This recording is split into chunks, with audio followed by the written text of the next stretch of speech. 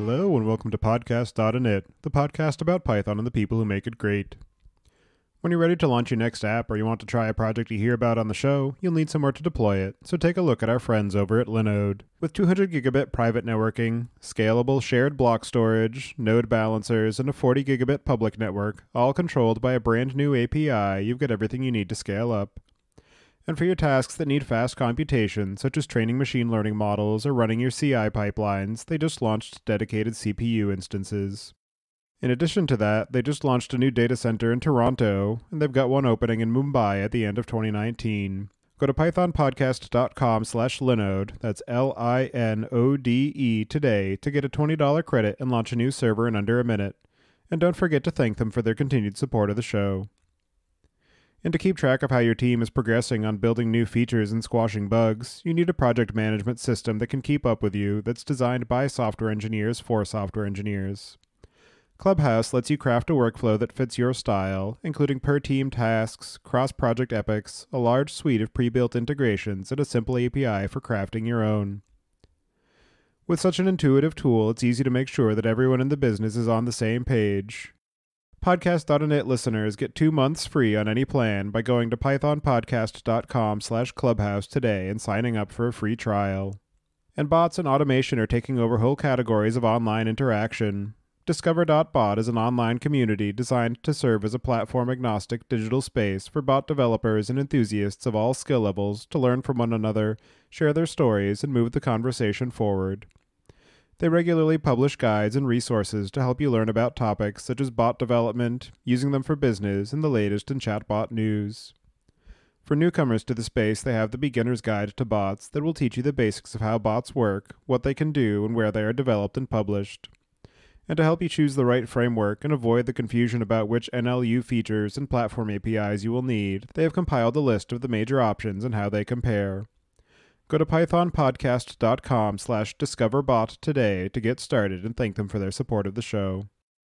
And you listen to this show to learn and stay up to date with the ways that Python is being used, including the latest in machine learning and data analysis.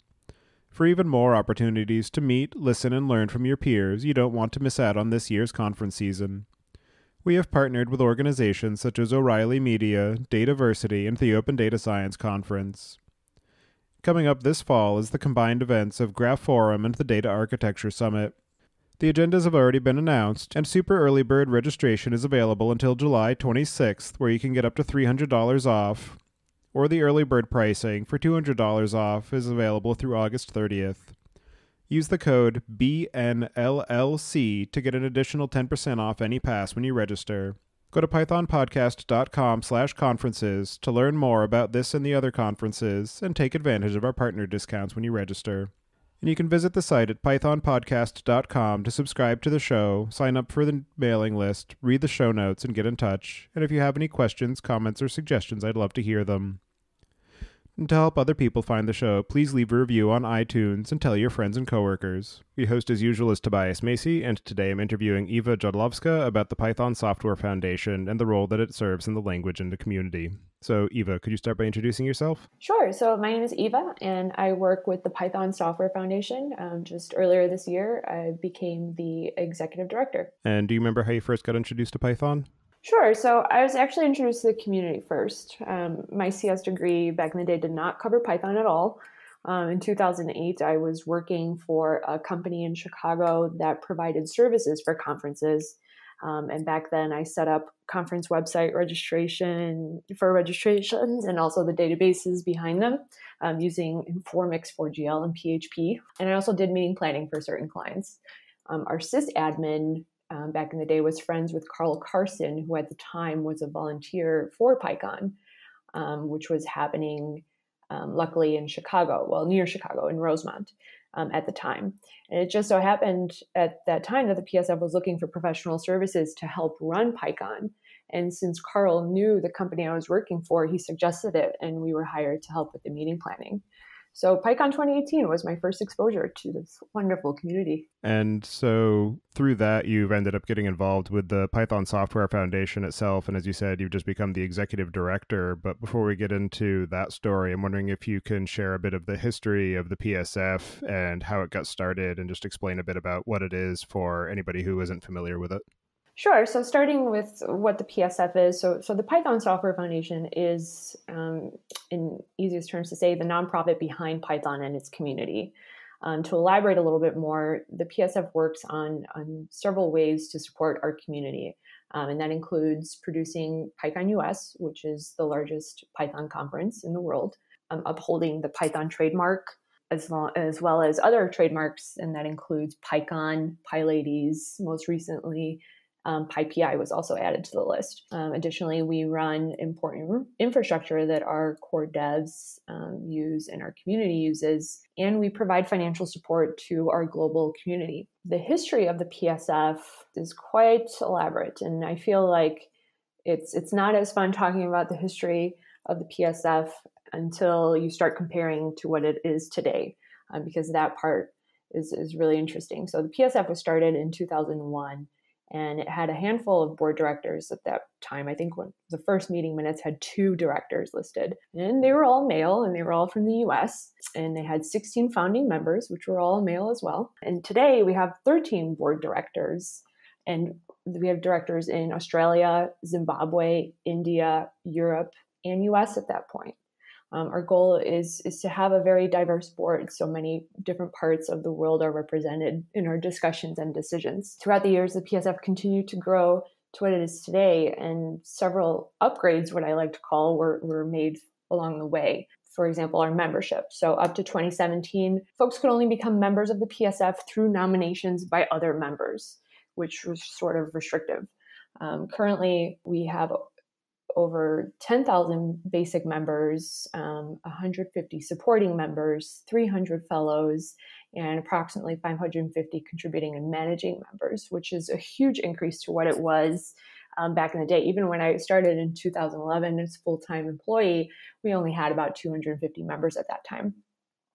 And with our mission in mind, the board decided to update our bylaws in 2017 and open up membership to a much wider audience and have a truer representation of what our community looks like today. Additionally, the PSF has grown into an organization that helps fund global Python communities. So when I joined in 2011, back then, the PSF supported communities maybe in 5 countries. And to give you an idea of how much our grants program has grown since then, the PSF last year in 2018 supported events in 51 countries, which is huge growth. And historically, the PSF didn't really have an operations team. The board did all of the work and was supported by the volunteers.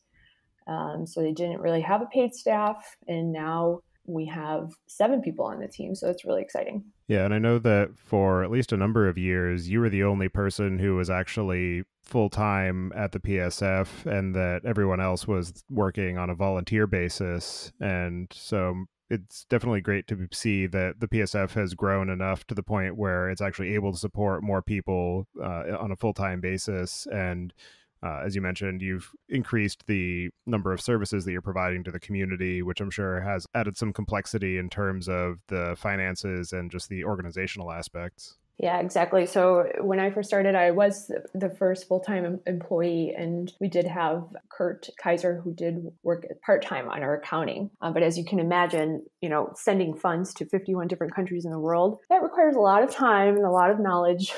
So we had to recently grow our team extensively, actually. So going from helping with run PyCon 2008 to being the first full-time employee at the Python Software Foundation, I'm wondering if you can share the story of how you got from point A to point B. Sure. So in 2011, I decided to leave Chicago to study in Denmark for a bit, which also meant that I had to leave my full-time job where I was helping serve PyCon as a client. A director approached me while I was at PyCon Atlanta and asked if I wanted to help with PyCon remotely. So that led me to be a contractor for the PSF solely for PyCon, which I believe was 15-hour commitment weekly. And in the summer of 2012, I was offered a full-time position to not just help with PyCon, but also to help with PSF administrative work as the secretary of the nonprofit. And that eventually led to me being the director of operations, especially as our staff grew. One of the main things I do is manage all the staff. And then 8 years later, here I am, the executive director. And one thing that is sometimes unclear for people who don't spend as much time looking at the PSF and what they do is the relationship between the organization and the nonprofit of the Python Software Foundation and how it relates to the core developers of the language and just the overall relationship that exists between them. Sure. So, I mean, historically, I think when the PSF was first started, it was way more in touch with the core developers than it was most recently, simply because a lot of the PSF directors were also core developers. Over time, that kind of switched to more community members being the directors, and now we're kind of bouncing between the two.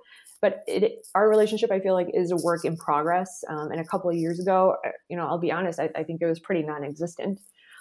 Nowadays, we provide a lot more support and have a strong relationship. We provide infrastructure support and organizational support. We help ensure that the core devs have access to the infrastructure setup that makes their life easier. And we also help organize and fund the core dev sprint that happens in September. And additionally, I am collaborating with the steering council to see what other ways the PSF can support the core developers, at least financially. That is definitely my top priority this year, and I truly hope that we can grow a strong and flourishing relationship between the core devs and the PSF. And one of the components of the mission statement for the Python Software Foundation, and also something that has been reflected in PyCon, is a strong focus on diversity, both in terms of supporting existing diversity and trying to increase the reach of the community and the participants of the language and conference attendance. And so both attendance and presentation.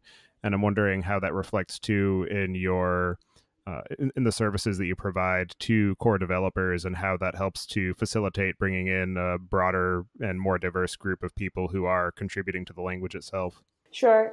So I do think that supporting, for example, the core dev sprint, not just the one in September, but also the one that happens at PyCon US, is an important aspect of helping increase the diversity, because we help fund certain folks that need it to get to the core dev sprint, right? So not just to get there, but also their hotel stay. And we try to arrange sponsorship with a company that, provides the food and beverage during that week and all types of things like that. So for 2019, we're actually pretty lucky because PyLondinium, which is a conference that happens in London, actually probably happening next week, if I remember correctly. And so they're actually donating all their proceeds, all their revenue from that conference to help fund the core dev sprint this year. So the more funding that we have to provide as financial assistance to core developers and even the mentorees that are close to becoming core developers, I feel like we have a stronger chance of increasing our diversity. And then going back to the membership numbers that you were quoting, it's definitely impressive to see the growth in involvement of people who are part of the community helping to engage with the Python Software Foundation. So I'm wondering, I guess, what are the main motivations for somebody to want to become a member and what the differences are between the different membership tiers? Sure. So I think, honestly, the main reason is to give back to the community. A few months back, I asked the community on Twitter to tell me why they donated to the PSF. And the top answer was Python gave them something, whether it was a friendship, a mentor, a job, a hobby, and they wanted a way to give back to the community. So, having that kind of setup where people can donate, become a member is important to them. I mean, the benefit of growing our membership is to have it be known that all of these people believe in what our community does and what the PSF does, that we're headed in the right direction. And to kind of reflect that, we have a variety of sponsorship levels at this point. So back in the day, we just had one form of membership, and it was just the nominated way of becoming a member. And now we have the basic level of membership, which is free to everyone. It just requires anyone to go to python.org and sign up for a basic membership. And, it doesn't really come with any kind of benefits, but it helps underline the growth and importance of our community, in my opinion. especially as the PSF continues to grow. Something in our near future is probably going to be requesting grants from other organizations or even government entities, and having those kinds of stats behind our application makes it more relevant and important to what we're trying to do and achieve. There's also the supporting membership, which is $99 a year. So sometimes I explain it to people as, well, if you don't have the time to commit to the PSF, the next best thing you could do is contribute financially. So for those that can, if you donate $99 a year, that adds up. I mean, $99 a year helps us fund a year's worth of meetup fees for a group. So it is substantial and helps someone. And then the next two levels are contributing and managing. So those are membership levels that people can self-certify for. All we do is we ask you to tell us how you contribute or manage anything in the Python ecosystem. And we ask that it's like at least a 5-hour a week commitment. So people do that, and we have over 500 of those members. And so the supporting and the managing and contributing members, they're able to vote in the PSF elections. And then the last one is the fellow membership level, and that is what the previous nominated members were translated to in our new membership setup. So the fellows are still done through a nomination process, but now we have a fellow work group where anyone, doesn't have to be a fellow, can nominate someone to the fellow work group, and then the fellow work group, who are only fellows, review the nominations, and then quarterly we vote in new fellows. And that is also a membership level that comes with voting rights. Yeah, and for anybody who isn't familiar with the voting process, it's something that happens on, I don't know what the intervals are, but for being able to vote in the new board members, which I know you recently changed the format of how those elections happen, where now there is sort of a staggered election cycle where rather than having the entire cohort voted in at the beginning of each term, you now have some means of maintaining institutional knowledge among the board members where certain board members will come up for re-election at different periods than the others, so that it can help provide some sort of continuity in the guidance of the people who are working in that capacity. Exactly. And in addition to voting in new members, anytime there are substantial bylaw changes, that would also require membership voting. So for example, when we opened up our membership to include all these great levels, that was done through a membership vote. For a bit of speculation, I'm wondering what you think the overall sort of reach and current state of the Python language and ecosystem would be if we didn't have the Python Software Foundation there as a means of helping with the legal and financial aspects of the language and community growth, and also to just serve as sort of an anchor point for the overall ecosystem. Yeah, that's a great point. I mean, it's hard to say what could be, but I mean, just looking at our grants program, which I feel has international reach, just the fact that we have gone from supporting 5 countries to 51 countries kind of speaks for itself. And there are also a number of other organizations within the Python ecosystem, such as NumFocus, most notably, but also the data carpentry and software carpentry groups. And I'm wondering what the relationship is between the PSF and some of those other organizations that help to try and grow and shepherd different sub-portions of the Python ecosystem. Right now, I can't really say that there are strong relationships between the organizations. I mean, there definitely are relationships, and we communicate with one another, but that's on my list of what I'm going to be doing as an executive director, is kind of helping establish and create stronger relationships and partnerships with these organizations. And so in terms of the overall challenges that are faced by you and the PSF, I'm wondering, both currently and in the recent past, I'm wondering which are the ones that are most notable to you and that you think are most interesting to people who are looking in from the outside. So currently we experience a lot of growing pains, and I think that is true for the recent past as well.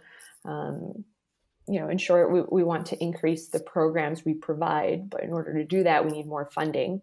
We want to ensure that the PSF is sustainable for the long run at the same time, which means that we need to have a financial reserve, and also have more than one staff person being able to write a check, for example, which was something that we struggled with for a long time. If our accounting person went on vacation, everything kind of stood still for a bit. So those are just some things that we've been working through. And I think, the bus factor of one has definitely improved at the PSF, but there are other growing pains that we're still dealing with. And a lot of that is around the concept of wanting to do more, but being limited in the amount of resources that we have. And if you had just a sudden influx of more resources, whether it's time or people to help out or financial, I'm wondering what are some of the sort of forefront projects that you would most like to tackle? Sure. So we actually have a few coming up. So this year, one of the things that I mentioned is I really want to improve the way that the PSF helps support core development. So that's definitely going to take additional finances to do. Last week, Thursday, I presented the PSF's annual impact report to the Chicago Python user group, known as CHIPPY. And I explained through my presentation that, with the growth that we're having and with the things that we want to do, we're going to increase expenses for the PSF. And I compared to what we spent in 2018 to what the PSF will most likely spend in 2019. And we may spend, $650,000 more this year than last. And, those are just helping in two aspects. So in addition to the core development support, we also want to increase support that we provide for Python in education. Earlier this year, we started a Python in Education Board Committee that went through a process of request for ideas. And from there, we did a request for proposals. And we selected 4 proposals that we just last week recommended to the board for funding. And a mixture of those 4 proposals and being able to provide some core development support through project management, it's going to be a large chunk of money that we're going to be spending this year. Yeah, and the fact that you provide grants for these educational programs in addition to meetup fees and conference fees is definitely valuable for people who are interested in trying to help grow the community with welcoming sort of new and upcoming entrants to the programming ecosystem. So I know, for instance, I'm working with my kids on teaching them Python and considering sort of reaching out to try and bring in more people from my local community to teach other kids Python. And so having the PSF as a potential resource, even if it's just for making connections to other people who have useful materials, is definitely great to have, just in terms of the language community itself, and which doesn't necessarily exist in a lot of other language ecosystems. Exactly. And having those resources be current and maintained by the organization is important. I mean, right now, the Python education page that we have listed on python.org, I have to say, is somewhat outdated. But one of the grants that we're hoping to fund will actually help us for about 6 months work on consolidating resources from all over, making sure that they're touching base on all levels of education, as well as making sure that it's applicable to countries all around the world. So that those are things that we have in mind, and we hope to be able to continue to fund improvement in that section. And in terms of things that keep you up at night, that you're most worried about as far as the future stability and viability of the Python Software Foundation and the Python language, I'm wondering what comes top of mind to you. I mean, what I'm probably most worried about is probably what every nonprofit is worried about, and that's funding. As I mentioned, the list of ways we can support the community continues to grow. However, our income revenue is not increasing at the same rate as the length of that list. That's why donating and sponsoring the PSF is so important. We currently have a fundraiser happening through the end of June, which was initially started in May when we were doing PyCon, and our goal was to reach $60,000 in that fundraiser. After May, we noticed we haven't reached our goal, so we extended it another month. And when you look at the total amount of money that we plan to to spend more this year than last year. $60,000 is just a small fraction of it. But we're having trouble reaching that goal. So that worries me, which is important for those listening. If you're able to donate, please do. It helps us better serve the community. Right now, if you go to python.org, there's donate buttons all over. So if you click on any of those, that will help us tremendously. And are there any aspects of the way that the PSF is organized in terms of being a 501c3 that limit your ability to accept larger contributions that would potentially help accelerate the capabilities of the PSF? No, I don't think there are any, that at least not that come to mind at this time. Our financial controller might have something else to say on that topic, but the only thing the kind of restriction that comes to mind, that if someone donates to our general fund, we can use it in ways that we think is best. If you give us a directed donation, for example, if you sponsor PyLadies through our PyLadies donation page, then that can only go to PyLadies things. So directed funding can only be used on, what it's being donated for. So that's the only restriction that we currently have. So in terms of upcoming challenges that you're anticipating as far as current programs that the PSF provides, or new programs or services or outreach efforts that you're looking to start up in the coming years, I'm wondering what you are sort of keeping an eye on and different ways that the community at large can help out. I mean, receiving feedback from the community is very important. And I feel like we could do better requesting feedback. And, right now we don't really receive a lot beyond the surveys that we put out through PyCon, or even our community survey that we did last year. So, making sure that what we're doing is relevant to the community is important. So if anyone ever has any feedback, please don't hesitate to contact us, as a group, or even me individually on Twitter. Yeah, I think that's pretty much, for the long term, it's just making sure that what we're doing is relevant to what the community needs. And as far as your overall experience of working with and for the PSF, I'm wondering what you have found to be some of the most interesting or unexpected or valuable lessons that you've learned. Well, I think the funniest one is that coffee at conferences cost a lot of money. Just getting to, A, I think our group drinks a lot of coffee, and B, just coffee at the convention center is not that great, but it is the most expensive coffee you will ever have. And the other, I think, interesting and challenging lesson that I've learned over the years is that volunteer management is really hard. Yeah, I feel like, this is outside of just for Python, but this is just in general. We can do a lot better with the resources that we have out there for volunteer management. I don't think there are many. And so that's an interesting thing to talk about too, is just the idea of organizationally, how do you help sort of direct the well-meaning but misguided efforts that somebody might have to try and contribute to different programs that you offer, or maybe trying to provide advice that they don't necessarily have the full context of an environment, and how you manage and direct that energy in the most effective manner. Yeah, absolutely. I mean, I think you have to really get to know the volunteer in order to know what their work style is, because that helps you figure out how you can best motivate them and let them do their work. Some people would like you to be very hands-on, and some people just want to take it and do whatever it is they want to do. So you just kind of have to get to know everyone a little bit. And as the pool of members and contributors continues to grow in terms of scale and diversity, I'm wondering how different cultural aspects or language barriers and geographical aspects have played into your overall engagement with the community. Yeah, language barriers, definitely. It definitely helps to have board members and work group members from all over the world, because it helps us kind of gap that bridge between, miscommunications and different cultures.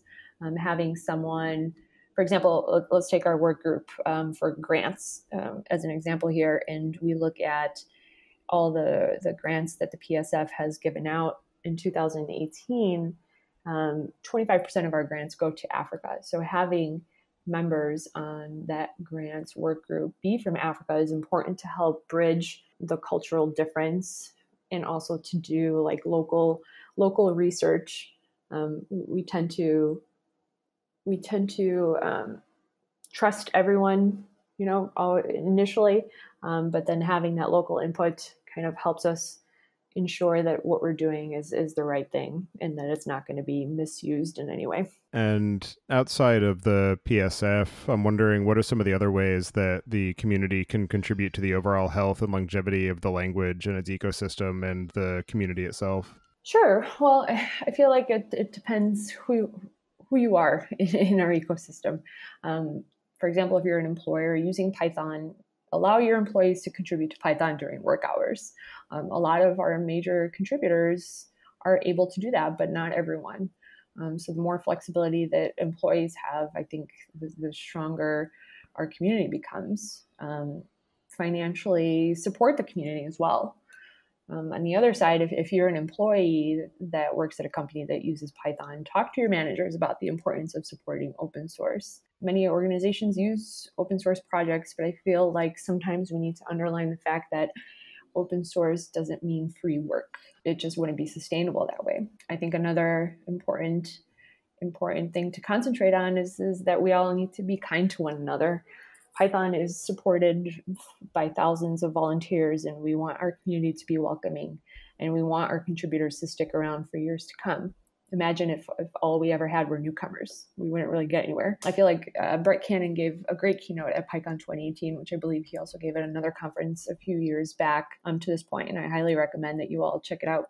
Yeah, I'll add a link to that in the show notes. And I'm wondering too if there are any outside factors that you see as risks to the language or its ecosystem, whether as far as the popularity of other programming languages or paradigms, or just the overall landscape of computing, or any sorts of societal aspects that you think will pose a risk to the Python language and its ecosystem. Just looking at the discussions that happen, I feel like sometimes people try to make Python fit to all the scenarios out there in the world. And I don't think that's the best way forward. Computers will continue to change. There will always be a language that is similar or better than Python. And we just have to learn to use Python and to take advantage of Python for what it's best used for. And not try to make it fit every case that's out there. Yeah, and I definitely think that there's a lot of sort of conflated issues that people see with Python where they say it's not great for this particular thing, and that's not necessarily what it has ever been targeted at. Exactly. The main strength of the language and its community is that it's great as a glue language, and it can be very flexible to reach across domains, but it's not necessarily going to be the best vertical solution within a given domain.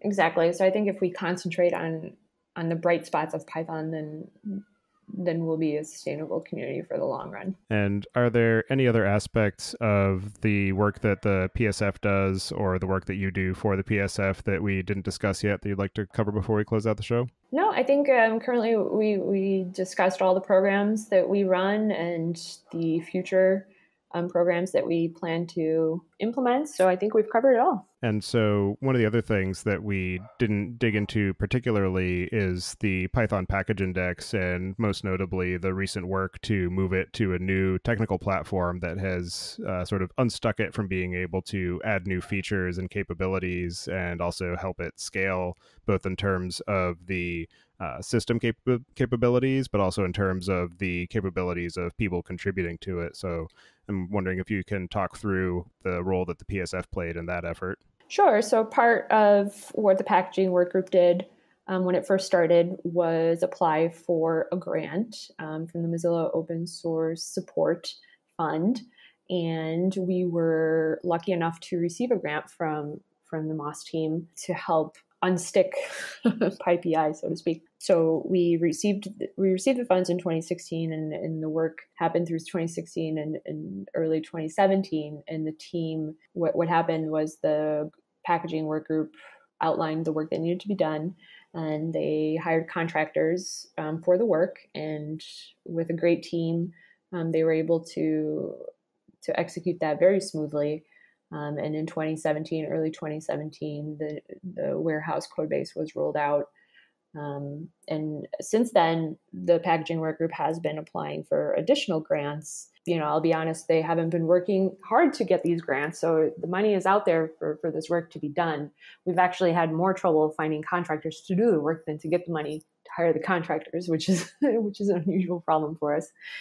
So recently they've received an OTF grant, which has them working on accessibility. And then I know there's a Facebook grant, which is still not entirely sure what we're going to use that for, but definitely some security features. Yeah, it's definitely great seeing the new face of the package index, because for quite a long time it's been functional but not necessarily accessible in terms of just the overall layout and system design. So it's great that it's been modernized a bit and that they've laid a good foundation for the package index going forward. Exactly, and kind of what you alluded to earlier is all the work that's been put in has opened up the door for volunteers to contribute.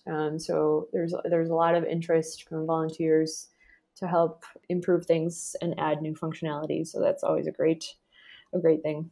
Well, for anybody who wants to get in touch with you and the PSF and follow along with the work that you're doing, I'll have you add your preferred contact information to the show notes. And so with that, I'll move us into the picks. And this week, I'm going to choose the keynote that Russell Keith McGee gave at this year's PyCon, talking about some of the potential black swans for the Python language. It's definitely worth a look and gets you thinking about different things that we should be considering going forward as a community and a language ecosystem. So with that, I'll pass it to you, Eva. Do you have any picks this week? I do, and it kind of bounces off what you just said. One of the big things in Russell Keith McGee's keynote was making sure that we're investing in R&D. And a great way to invest in R&D and making sure that our community is sustainable is donating to the PSF. So as I mentioned earlier, PSF currently has its fundraiser going on, and our goal is to reach $60,000 by the end of this month. So for those of you that can donate, please go to python.org and click any of those donate buttons. All right. Well, thank you very much for taking the time today to join me and discuss the work that you're doing with the PSF and the services that the PSF provides to the community. Thank you for all of your work on that front, and I hope you enjoy the rest of your day. Thanks so much. Super grateful for this opportunity. It's good night right now.